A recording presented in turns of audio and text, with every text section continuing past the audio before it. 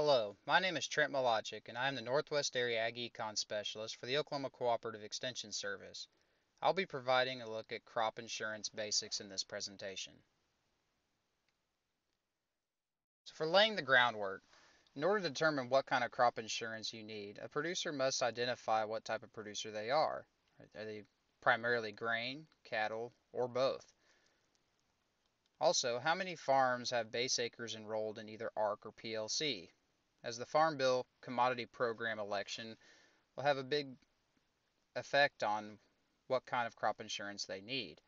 Whereas agricultural risk coverage is a revenue protection product that provides shallow loss coverage, price loss coverage is only a price protection product that will not protect against losses in yield. Also, do you have a significant amount of acres that are not covered by base acres?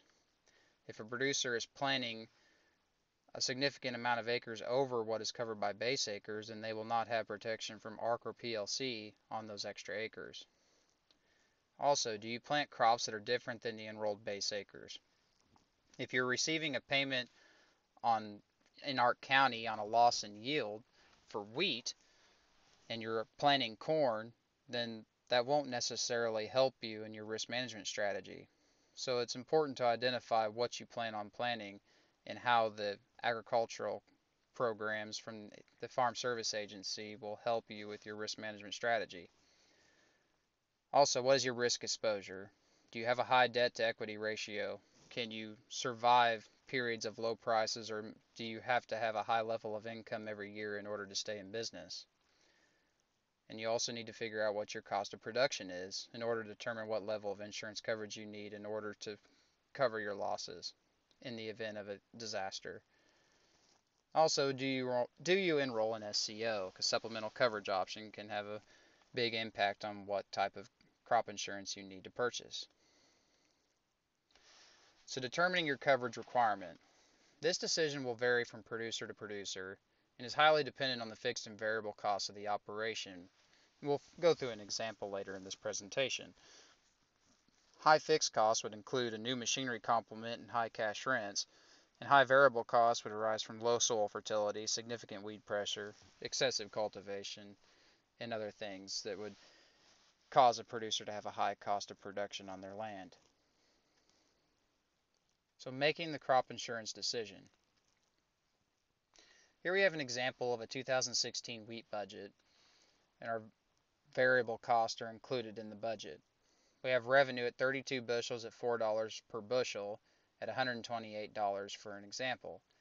A conservative variable costs are equal to $175 and are all listed out in the table to the right, where we see wheat seed, machinery and fuel, herbicide, fungicide, crop insurance, labor, custom hire, fertilizer, harvest, and cash lease. Profit equals a loss of $47 an acre, where we see our revenue is not covering our cost of production in this example. So we can adapt the budget as we look at how we're going to decide what crop insurance to purchase. But as we see, our budgets are showing a loss at average production and prices. But even though we're showing a loss, it doesn't mean that crop insurance is not important. Our break-even would occur at 35 bushels if prices went to $5, or 44 bushels if prices stayed at our expected $4. If we are a cattle producer, we could graze our wheat and try to provide up to an additional $80 an acre in income, but that would cost an additional $15 worth of fertilizer and perhaps an unknown reduction in grain yield. As we know from research, yields will be reduced by 6% for fields sown at the same time if they are grazed, and 18% if fields are sowed early in order to achieve a large amount of forage for grazing. Early sowing accounts for 2/3 of the reduction in the loss of the grain yield. And it's important to remember for revenue insurance that revenue insurance covers losses in yield and or price. These prices are set at different times of the year based on the typical marketing of that crop, as we have a projected price, such as for wheat, tracked from August 15th to September 14th.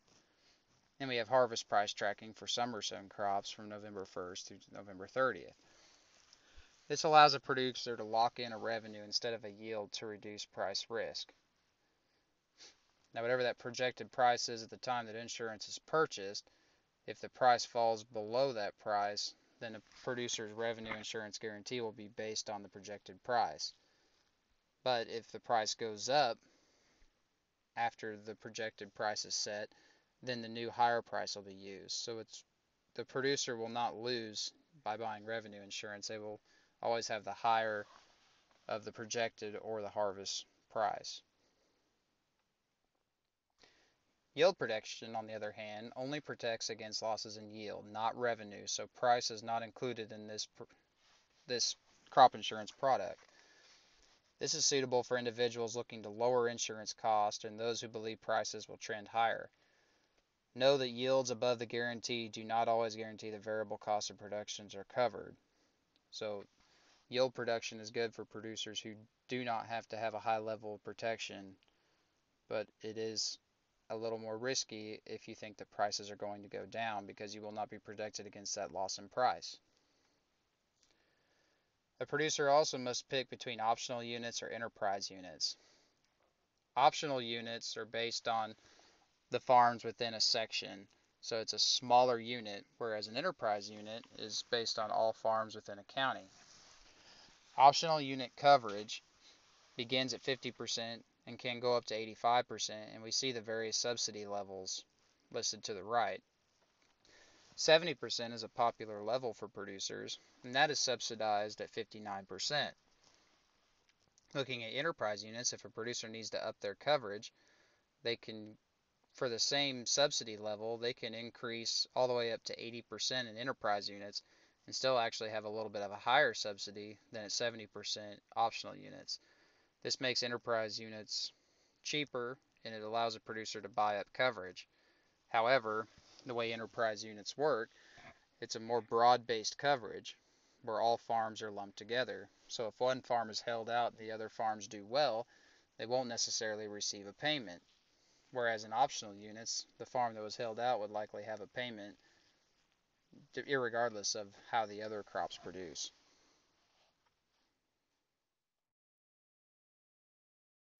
So if we look at the premiums for a crop insurance plan under optional units, you see here for a coverage level on the first line of 50%, an actual price of $5.20, and an approved yield of 34, we have a guaranteed yield of 17 bushels based on that 50% coverage level. That's a guarantee per acre of $88.40 and a base premium per acre of $8.52. But that premium is subsidized, therefore what the producer will pay is $3.55 per acre. If we look at a more popular level of coverage at 70% revenue protection optional units, we have an actual price of $5.20, an approved yield of 34 bushels per acre. This is a guaranteed dollars per acre under revenue coverage of $123.76 and a subsidized premium of $9.33 to the producer. So compare that to enterprise units. If we go to that same 70% level, the price is still the same and the approved yield is the same. We have a guarantee of 23.8 bushels per acre and a guaranteed dollars per acre of $123.76. However, our premium is much lower at $3.75, where we can buy enterprise unit coverage up to 80% and still only have a premium of $8.36.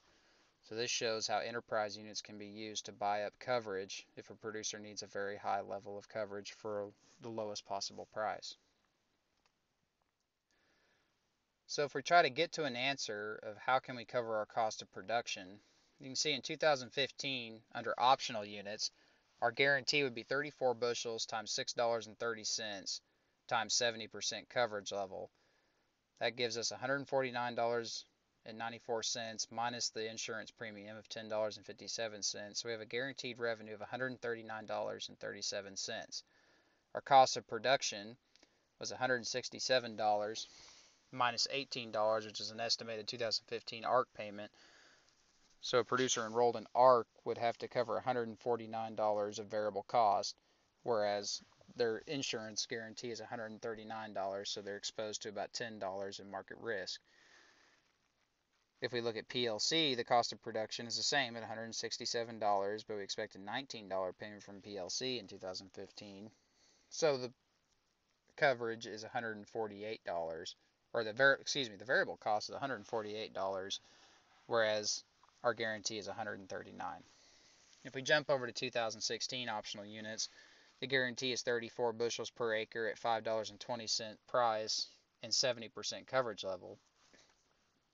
We take $123.76 worth of guarantee minus the $9.33 cost of the insurance. We see that we have $114 of covered expenses. If we look at under ARC, the cost of production is $165 in 2016 minus a $17 estimated ARC payment. Our exposure is $148, whereas we only have $114 worth of guaranteed revenue. Similarly, with PLC, we expect a $44 payment from PLC in 2016, so $165 minus $44 is $121 per acre, which is much closer to that $114 of guaranteed revenue as opposed to ARC. So depending on what program you're enrolled in for the Farm Bill, it will make a difference on what kind of insurance coverage you will need. If we have fluctuating costs, for example, in 2016, if we decrease our cost by 15%, we'll have the same revenue of $114, but under ARC, the cost of production is $140 minus $17. We have $123 worth of exposure and only $114 worth of revenue guarantee. And our cost of production under PLC is the same at $140, but we expect a $44 payment. We have a $96 worth of exposure and $114 worth of guarantee. So we're actually covering our cost of production under PLC with a 70% revenue protection policy. In 2016, if our costs increase by 15%, things just get worse, where we still have the $114 guarantee, but under ARC, we have a cost of production of $190 minus that $17 ARC payment is $173 worth of exposure, which is way above what the 70% revenue protection is giving us. Then our cost of production under PLC is the same except for the $44 PLC payment, which makes our exposure $146, closer but still way above the $114 worth of guaranteed revenue. So in conclusion, low prices and low profitability offer an opportunity for good managers to excel. We should be cautious with the expenses that require writing checks, as those costs must be covered. The best way to ensure that our insurance is covering all of our costs is to really sharpen our pencil and reduce our variable costs as much as possible. But remember, an average production year could still mean higher prices.